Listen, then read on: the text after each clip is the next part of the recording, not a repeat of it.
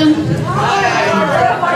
Welcome to our final lecture of the season. I can't believe it's over already. Wow, that was quick. Our last lecture I'm going to tell you about in a minute, but I want to make a couple of quick announcements. First of all, because we have a lot of things coming up here. Tomorrow at 10 o'clock is the annual meeting of the Historical Society, which takes place right here in this room. And there's going to be a guest speaker, Helen Harrison, is going to talk about the history of the Springs art community from the 1940s to today. I think that's going to be fascinating. Tomorrow afternoon from 2 to 4, we're going to have a celebration at Mulford Farm for the completion of the Hedges Edwards barn. I'm sure you've all been watching that go up. We're all very excited about it. It's a big, beautiful barn. We're very excited about it. It's going to be a wonderful education space. So please come by tomorrow. It's supposed to be a nice day tomorrow. So between 2 and 4, stop at Mulford Farm and check that out. And then our exhibit opening May 11th. The opening party is May 11th from 4 to 6 here at Clinton Academy, and it's going to be on Artists at Home, the Historic Artist Homes and Studios program, which the Thomas and Mary Nimmo Moran studio has just been accepted into. We're very excited about that. So you might want to come by for that exhibit. It'll take place for weeks, but the opening is May 11th at 4 o'clock. So please stop by there if you have a chance. Now, tonight, our own Richard Behrens, who we'd love to hear, is going to talk to us about the rise and fall of the Menhaden fishing industry. Anyone who grew up here will remember very well when Promised Land was in operation, because you could smell it a long way away, right? If you went to the beach at Albert's Landing, you knew when you got out of the car, the wind was blowing in the wrong direction. So I'm fascinated to hear what he has to say about it, and I'm sure you will love it. Richard?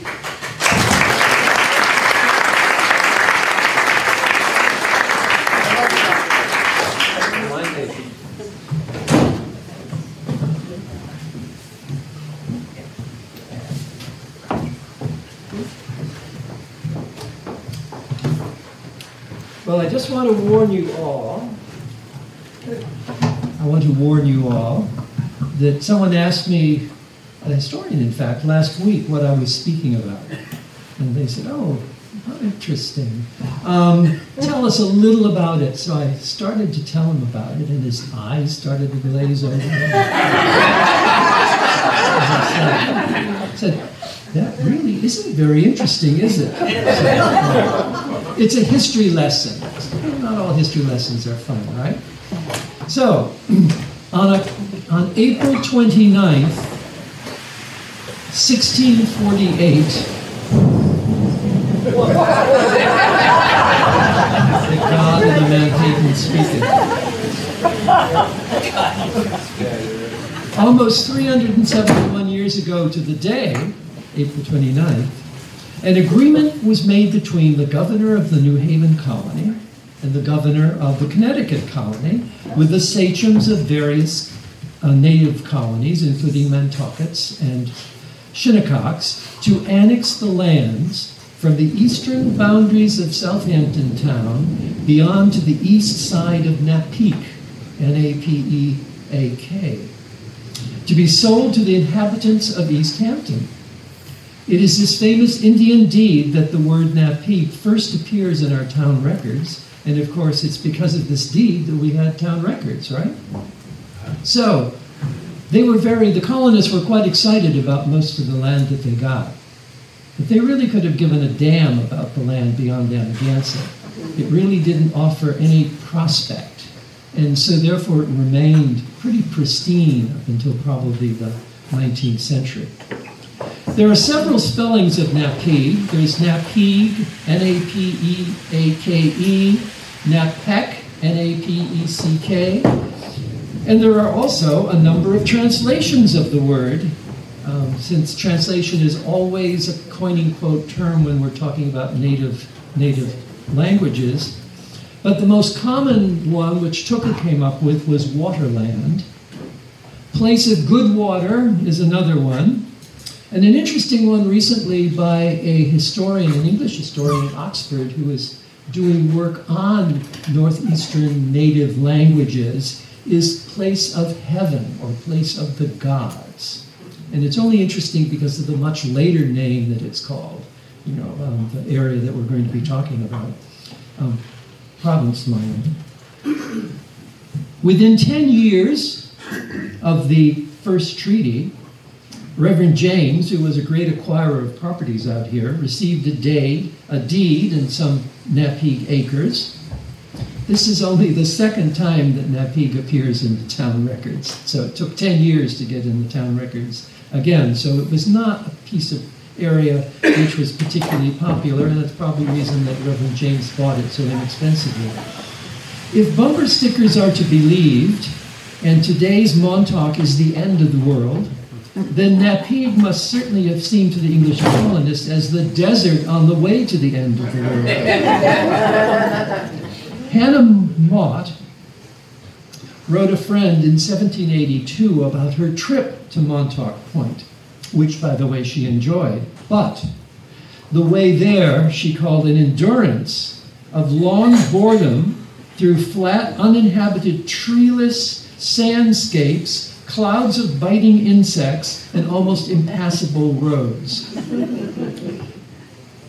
Her next sentence, which was charming about a friend she was sitting next to on the passage, the next one said, "It was the roughest part of the world I have ever seen." Of course, we don't really know how much of the world. But anyway, it was that.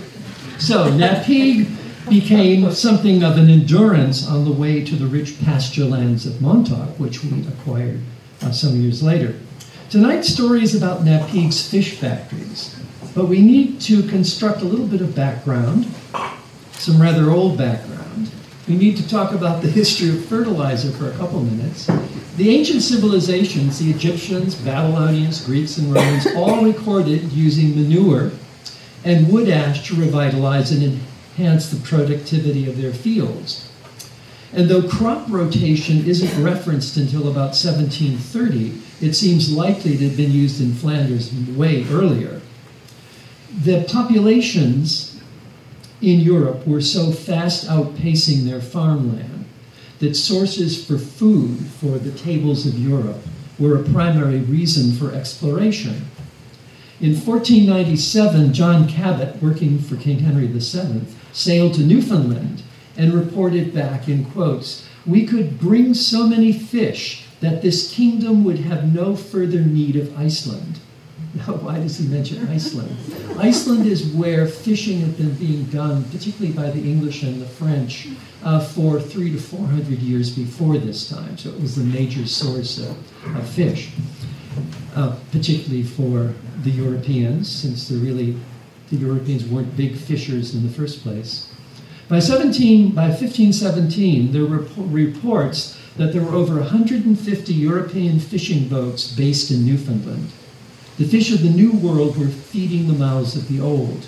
Captain John Cook, who named New England, wrote in his 1616 book a description of New England, talked about, in quotes, an incredible abundance of all sorts of fish. Reverend Francis Higginson in 1630 also wrote about the abundance of sea fish, and his quote is, "Almost beyond believing had I not seen them with my own eyes." But the most important was William Bradford's 1622 description of how Cape Cod native people made their gardens so productive by planting a fish in with their corn as fertilizer. The New World could supply fields for planting, oceans for fish, and abundance of soon-to-be-discovered other riches to profit various countries who thought that they discovered the New World, even though it belonged to someone else and was inhabited.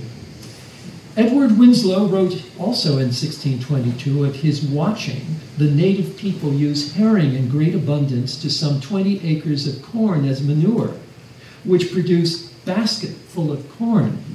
The fish that Winslow is most likely talking about is the hero of tonight's program, the Atlantic Menhaden. H. Bruce Franklin writes in his 2007 book, The Most Important Fish in the Sea, and I quote, "Not one of these fish is destined for a supermarket, a canning factory, or a restaurant. Menhaden are oily, foul-smelling, and packed with bones.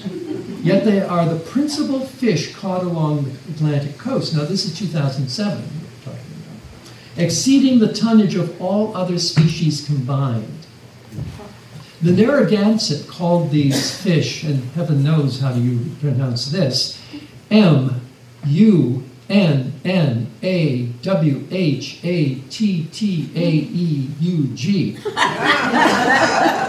which translates to that which fertilizes, or he who fertilizes.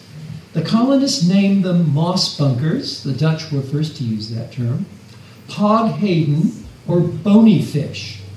And later fishermen called them bugheads because they have big eyes, or bunkers. They are flat, they have soft flesh with distinctive, deeply forked tails. They rarely exceed more than 15 inches in length and are bright, shiny silver. Their distribution range is from the Jupiter Inlet, and this map that you're looking at here is from 1880, in a book called the Menhaden, in fact. From Jupiter Inlet, Florida, to Nova Scotia. They migrate in June along the east coast, very close to the water, in huge groups. Mature adults typically are found in the northern range, while the juveniles locate in the south.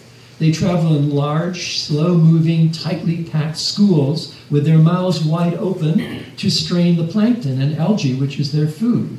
One of their roles is to be food for striped bass, bluefish, mackerel, flounder, tuna, and sharks. And I was talking to an old Bonnicker the other day, Bayman, who said that when his dad would spot one of these, because there are birds surrounding them on the shore, when they'd spot this dark color of all these Menhadens, you could go out and you could just see the bluefish tearing them apart because they're one of their staple foods. So one of the reasons that they are so busy. And it seems to me that if I recall, the female produces 250,000 eggs at a time. Busy gal.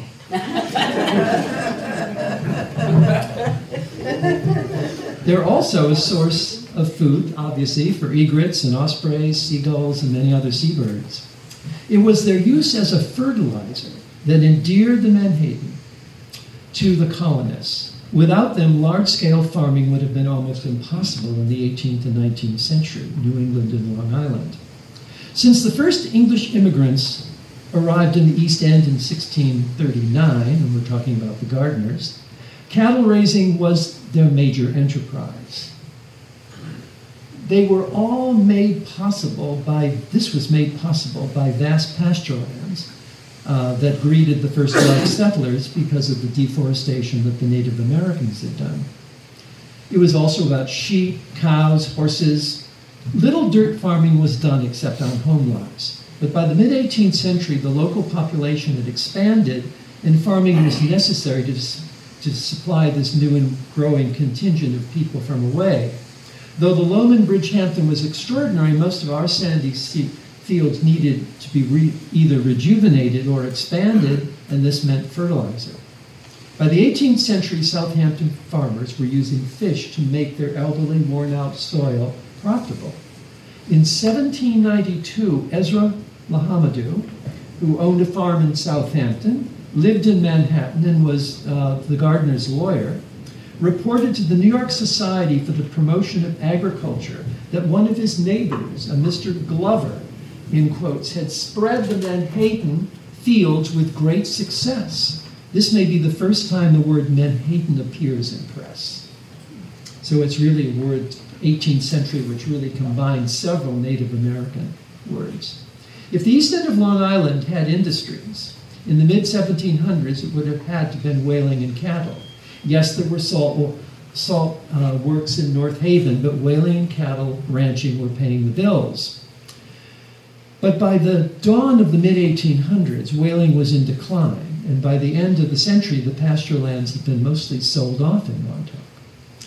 We were ready for a transitional source of income, and it was spelled F-I-S-H. In many ways, the fish oil business was a godsend. In its infancy, it certainly kept the old whalers at work, boiling their heavy cast iron tripods when whaling became unprofitable, and they disappeared. This principally happened because of the high cost of procuring and processing whale oil compared to the cost of drilling and transporting petroleum from the oil fields in Pennsylvania. The new, cheaper oil could do all those things that whale oil did: lighting, engine lubricating, tanning, paints, and soap making. But the oil boiled off Menhaden could do exactly the same thing. And in fact, by the turn of the 20th century, was one of the major stabilizers in European margarine. I mean, Menhaden oil. I never liked margarine anyway. The first successful fish oil business recorded was in Portsmouth, Rhode Island in 1811. The factory was destroyed by a hurricane in 1815, but they rebuilt, and by 1841 they were cooking Menhaden by steam in wooden tanks.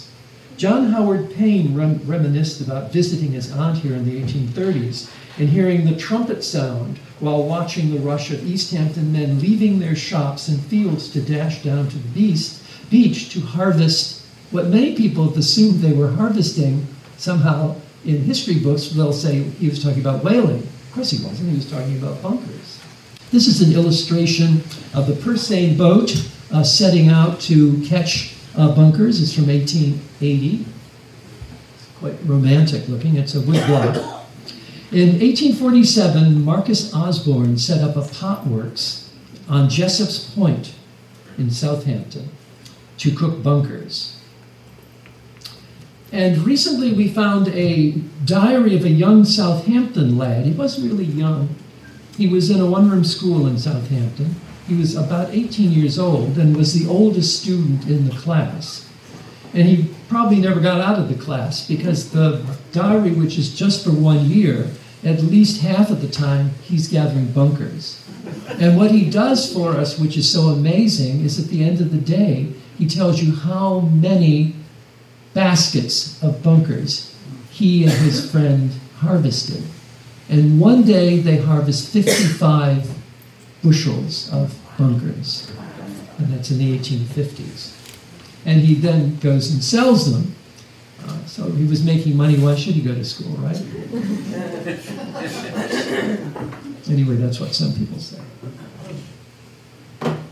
This shows you the Purseine fishing with the main boat on one side over there, then the two boats, and the net there in the middle, and this is also from 1880. Most of Napeague Harbor still belonged to East Hampton town because of the Indian deed. The land was not populated and looked much as it did in 1648. F.J. Gavitt of Shelter Island was the first to propose to lease land from the town trustees at the mouth of Napeague Harbor in 1858. His lease was for 1 year and the terms were $20. By 1866, at least 10 factories, most of them managed or owned by local whalers out here, were on or near the harbor. Though most renters began to take over from the locals, and those renters within a couple of years were coming from either eastern Long Island or Old Lyme, Connecticut, or Milford, Connecticut. A further boost to this fledgling industry, this is an illustration of the mate boats, of the Purseine mate boats from 1877, and it's a drawing by Captain Conklin from Amagansett. A further boost to this fledgling industry was the higher cost of competing fertilizers such as gypsum and lime. The most expensive and likely best was guano, bird droppings, that were mined in the Caribbean, Patagonia, the Chinchilla Islands of Peru, and later Baja in California. Imported Chinese laborers were often used to mine these nitrogen-rich products, which could be sometimes, since you're talking about thousands of years of birds pooping out on an island, so you're looking at sometimes 60 feet. It's almost like a mountain of guano. So it is, in fact, mined. And because so many of the Europeans 200 years before this had destroyed the Indian population of so many of the islands in the West Indies, they were importing Chinese laborers to dig the product, which was so desirable that In fact, the guano was so desirable that the United States passed the Guano Islands Act of 1856. You never know what they'll sign. Giving U.S. citizens who discovered a source on an unclaimed island exclusive rights to deposits. And it's interesting, today, 9 of our island properties are properties that came to us through the guano law. And it's sort of fun that, remember we talked earlier in the year about shipwrecks. Remember the John Milton being wrecked? And do we remember what was in the hold of the John Milton? Guano. So guano was coming here secretively without. This is a romantic picture that is from 1879. And this is an illustration done by one of the artists from the Tile Club who captured this very dramatic sunsetting scene of the catch of the Menhaden. The nets were huge. They got larger and larger, and they had large wheels in which to store them on and to dry them before they went out. And here's an illustration of it. And you've probably seen old photographs that have these giant nets on them. They were all up and down the shore. And this is another one. This has been captured by an artist in 1879. Daniel Wells of Greenport had visited Southampton's Osborne fish factory, but decided that he did not like the primitive nature of it with big metal kettles and lots of kindling. He thought that a lot of the oil was wasted, that it was probably evaporating. So he visited a factory in Rhode Island where they used steam, and he opened his factory on Shelter Island in 1850, in the Chequot Point in Shelter Island. Within the next decade, numerous small factories sprang up and down the north and south shores of Peconic Bay. Deep Hole in Springs had a very large factory, of which is a very poor photograph of the factory that's almost unreproducible, but it's one of the earliest images we have of these shacks that were built for these factories. You also have the Northwest Harbor factories, Cedar Bush, Napeague Harbor. The factories were seen as bad neighbors because of the intense stink from the cooking process. So the fish factories looked for unpopulated areas to have their businesses. And here's a detail of what we know of as Promised Land from 1873. And you'll notice that there's really not. It's mostly just names of owners. You don't really see many references to factories or anything of that nature. But very soon it will change. This is really the oldest image we have of one of the factories on Napeague. And this is the fish factory at Napeague in 1880. And consolidation began as companies began buying out the family operations. One of the reasons that the Shelter Island plants in an area then called Bunker City needed to be relocated was the birth of the boarding house era.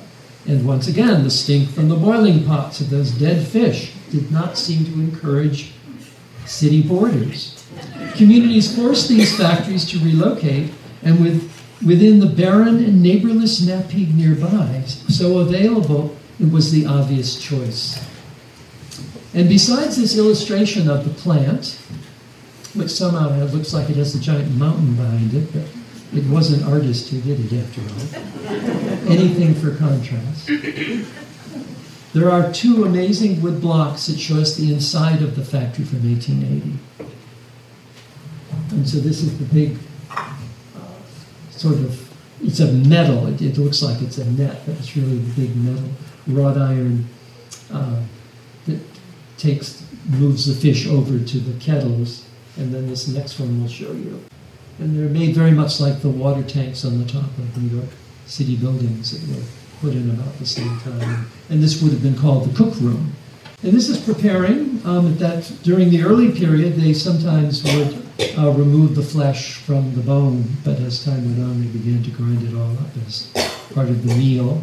And this is also from that Bunker factory. You can see the grinder there up on figure, was it 37 up there, and even the little spoon that you use and the knife. So this is from the 1902 Beecher Hyde Atlas.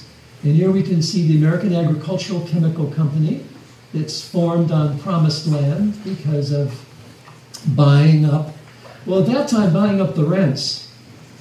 But it changes pretty quickly. And then this is going up a little further to the east, and this is another fish factory, just continuing up the arc of the bay there. After the close of the Civil War, the demand for Menhaden oil skyrocketed. In 1867, the magazine Scientific American published an article called Menhaden Oil Mania. Besides the oil, a big part of the profits came from the manufacturing of commercial fertilizers. The scraps of the boiled fish were mixed with phosphate brought in from South Carolina to create a mix that was particularly useful in Connecticut Valley for the tobacco fields there, where they were growing the large leaves that you rolled the tobacco in from the south. There were good times, there were bad times. In 1891, an ammonia company built a plant only to see its first season was abysmal. In 1894, another plant closed, sold their steamers at auction. Soon after, the fish came back, because the fish are fish. They are not prone to always do the same thing the same time. So you may have 5 extraordinary years, then you may have a bad year, then you may have 5 years when there's just not enough fish here at all. So it's always a crapshoot, there's no question about it. Soon after the 1894, the fish came back. One steamer caught over 1 million fish in 3 days. And how did they count the fish? They're all about 12 inches long. So in New England, someone carved little fish. You'd think they would have just used the fish, but carved little wooden fish and put them in a barrel, and that's then counted how many were in there, and that's how many. So that's how you can tell. So that's why you will every once in a while find in a book a reference to how many fish. You know, we caught 50,000 fish in 3 weeks, and you wonder, who's counting these things? It's all statistics.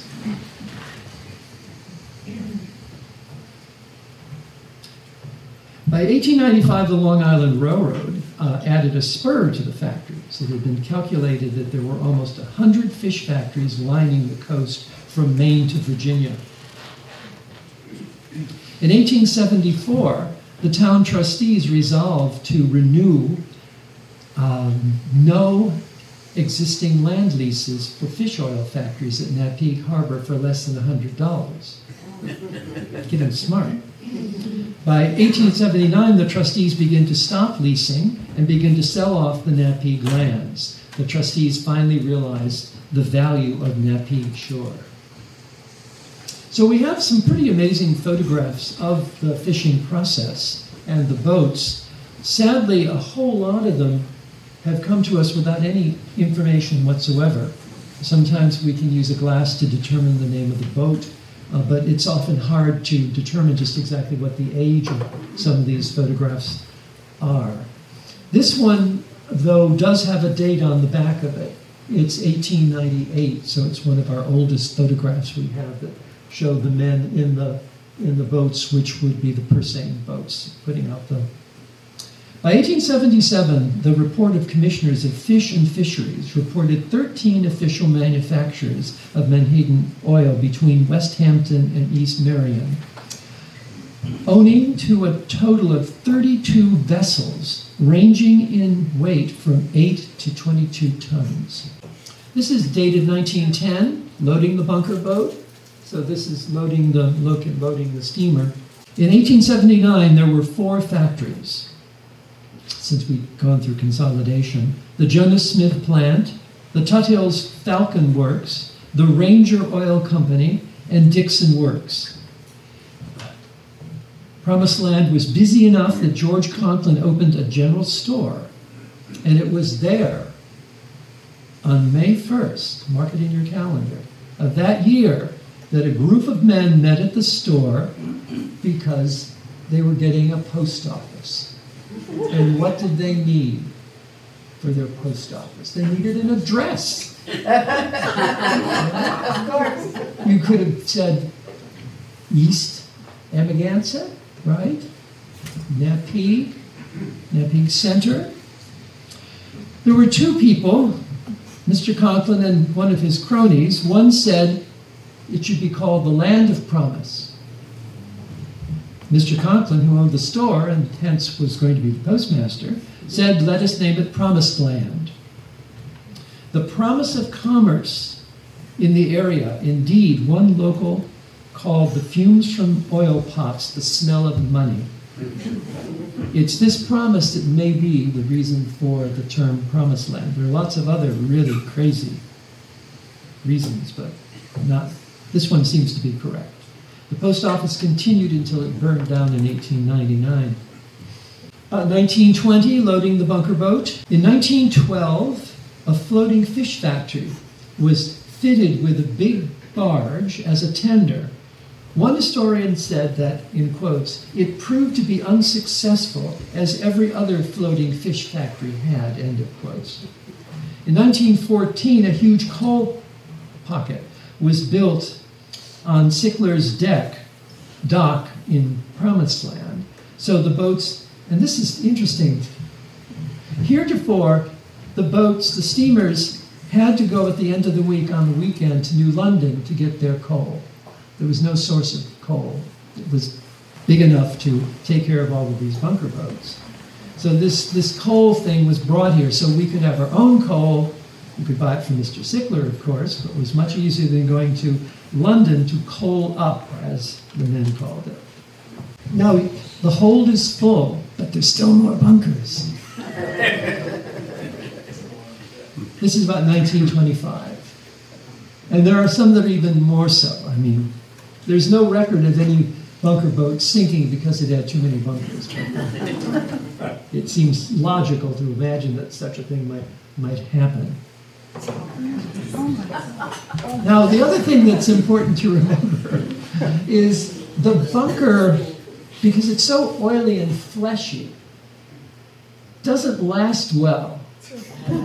It begins to spoil to a high intensity within 24 hours, which is why during the run of the bunkers, which was from May until early October, most of the factories were 24/7 because you couldn't store it.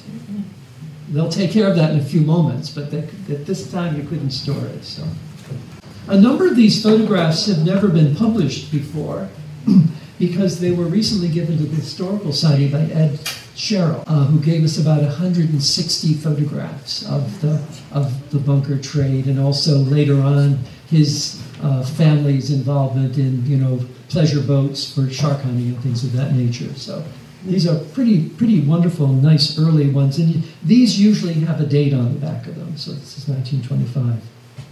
In 1897, the big news around Mr. Conklin's pot-bellied stove was that the English firm Standard Oil Company was interested in the fish factories.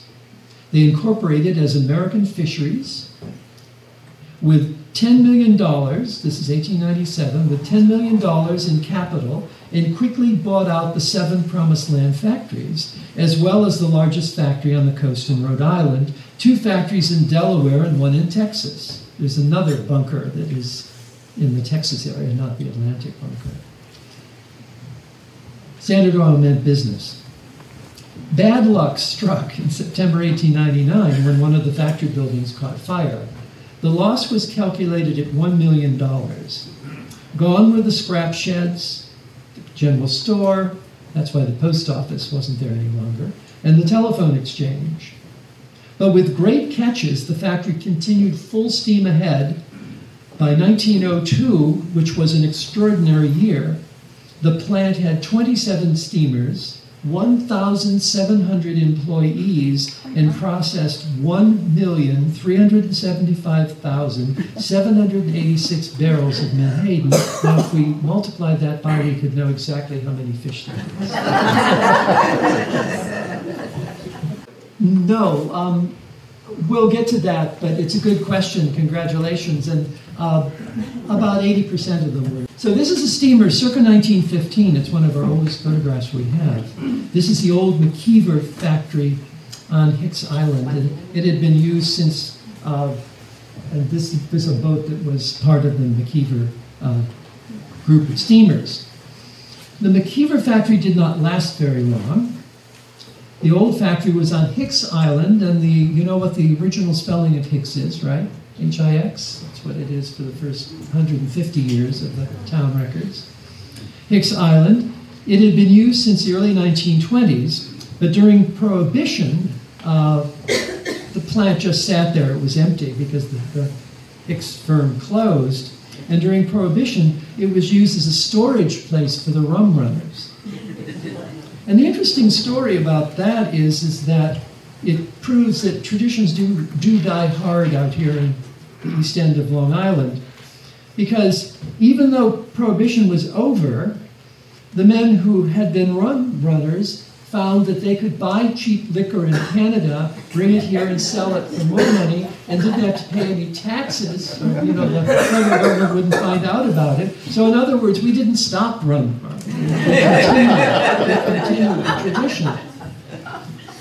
And it was mostly grain alcohol, and it came in metal tin, shiny tin containers, big, and then were poured into anything you wanted it to be poured into. Now,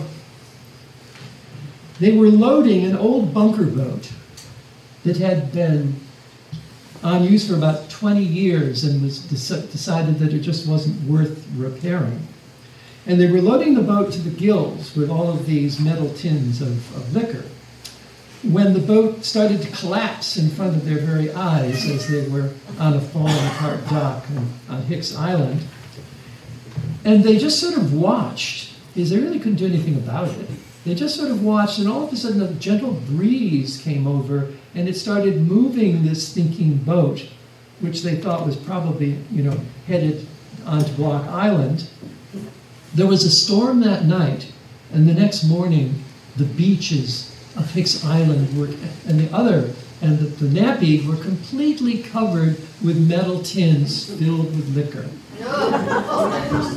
And a local person who wrote a letter about this back to his brother who was in college at Cornell made the comment that you would have been surprised, brother, at the fancy cars and the fancy East Hampton people all came after church to get their liquor.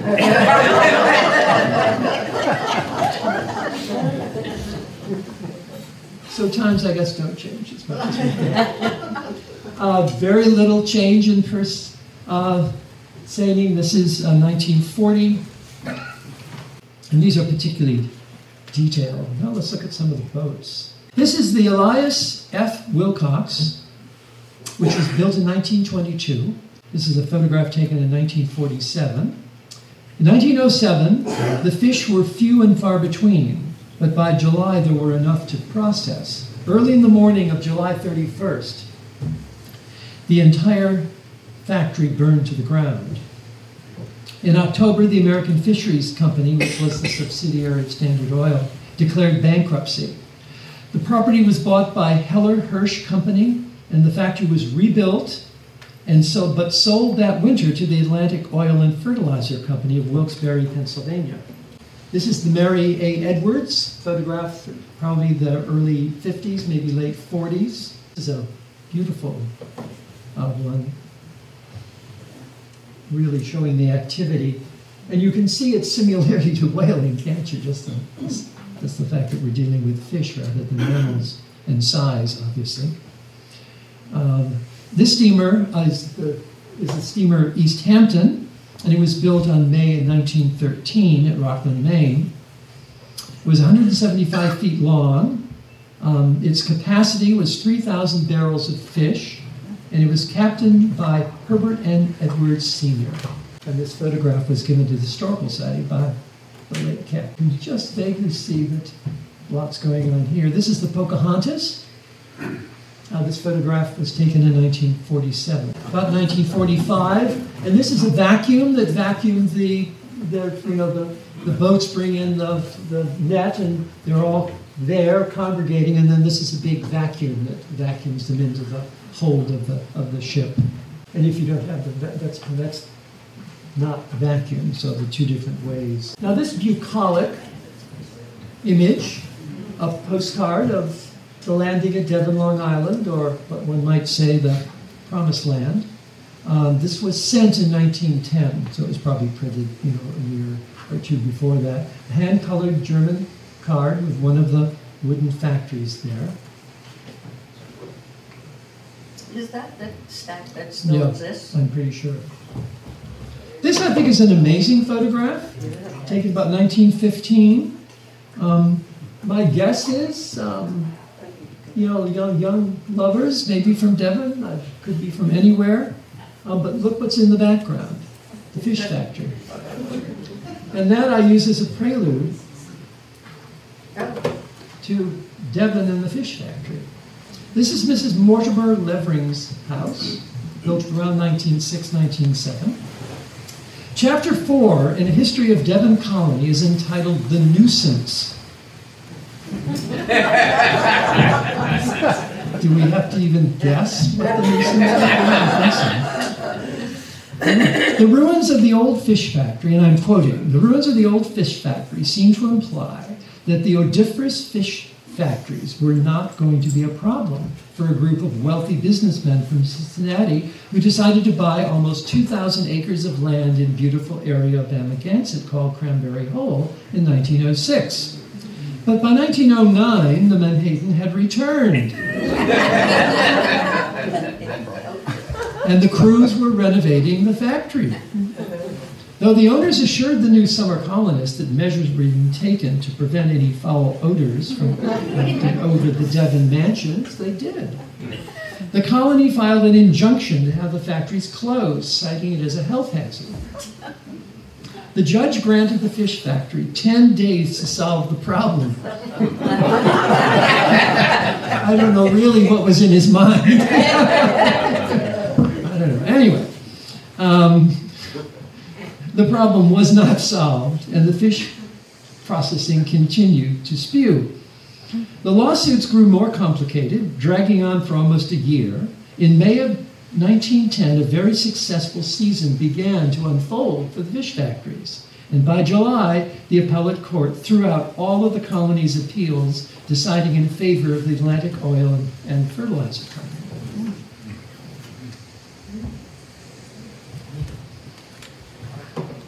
This photograph it's a postcard dated 1925.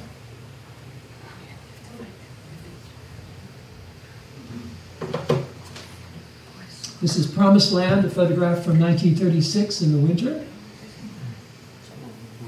Sometimes it depended on the factory. The majority of the boats did not winter over in Napeague. They wintered over mostly in London and that area. But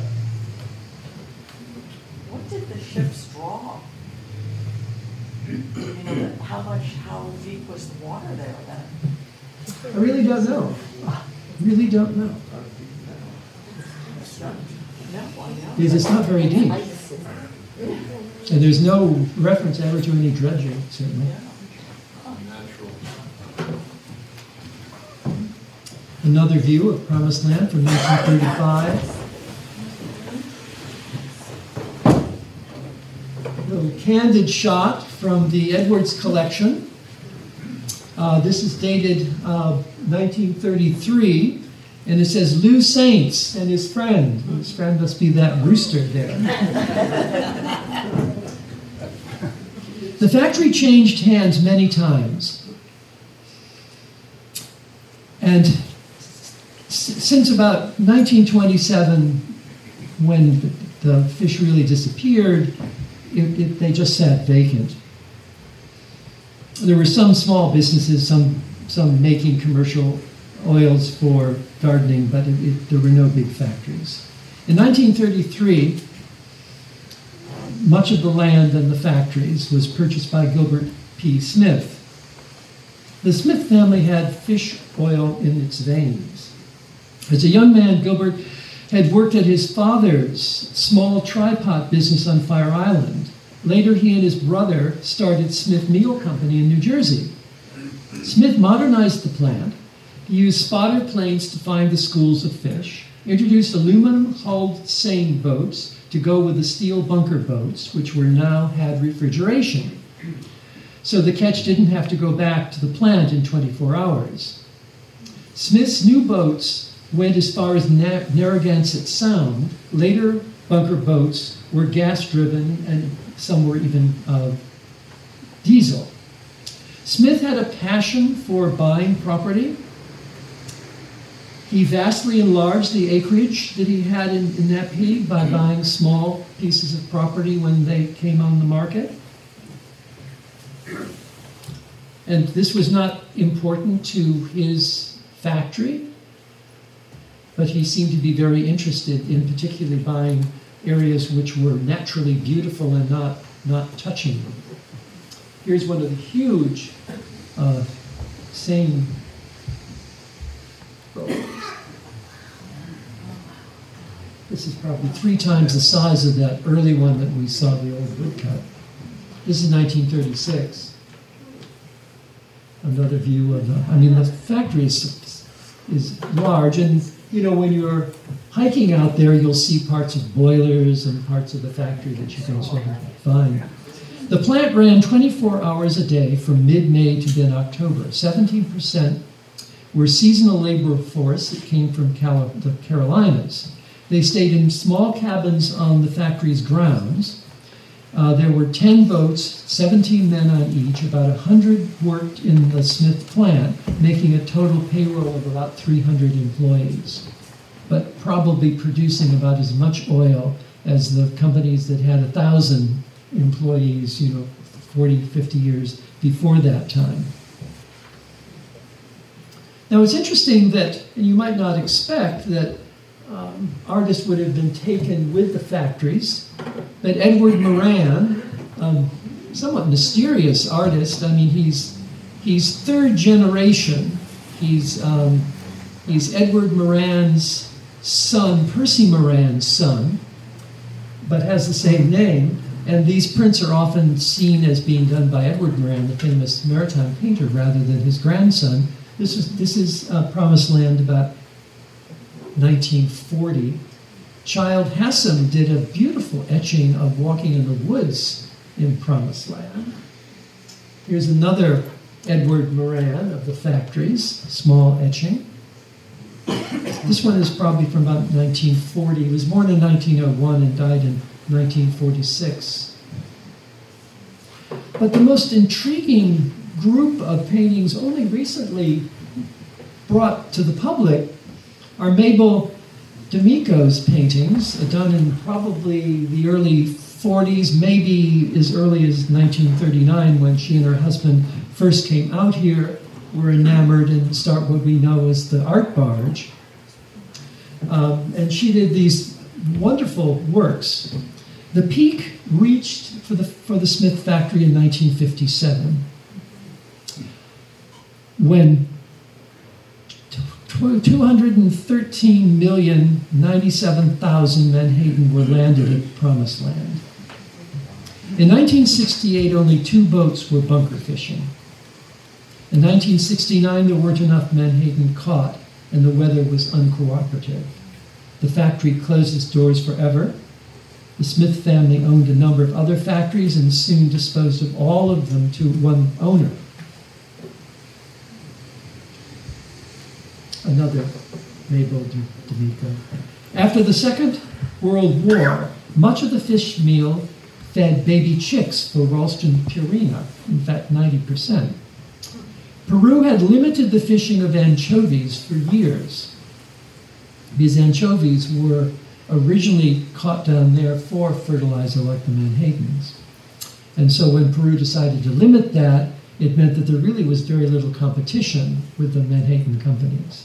But in 1959, the country lifted all the regulations, and the fish meal, which was sold up here a year before, would have brought $120 a ton, slipped below $50 a ton. And the rest of the story of the factory is really history. another D'Amico. The family worked with the new owners to make sure none of the wetlands or natural habitats associated with their factory lands, all of their factories, be developed.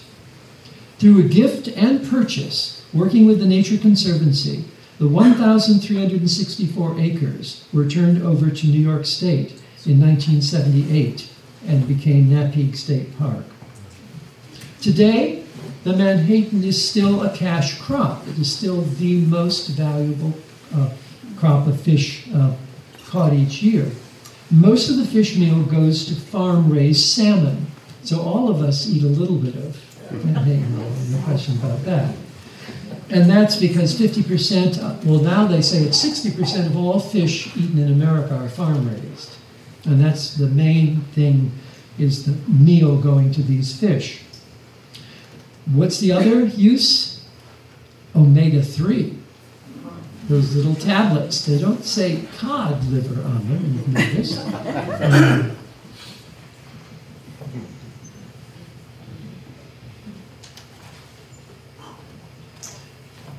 So that's really the story. I mean, there's way more. All the different factories, all the different family names. The whole concept of you know, how the land was sold and how the land was originally rented for so little, I think is a story in itself. But this gives you a little bit of background because I think certainly I had no idea the businesses were so large. Even though I had seen the photos, I had not concentrated on the scale of the population, nor did I see, until I started doing work, the relationship of it being a bridge between whaling and tourists is probably a good way to put it, because it was the business, you know, that was really there to tide over all the many men who were involved in whaling. And then, of course, once we had the train come through, it meant that our regular baymen who were not going after bunkers could send their fresh fish to the Fulton market, which meant that there was another adjunct of fish, not factory, but fishing. So on that note, you can swim home.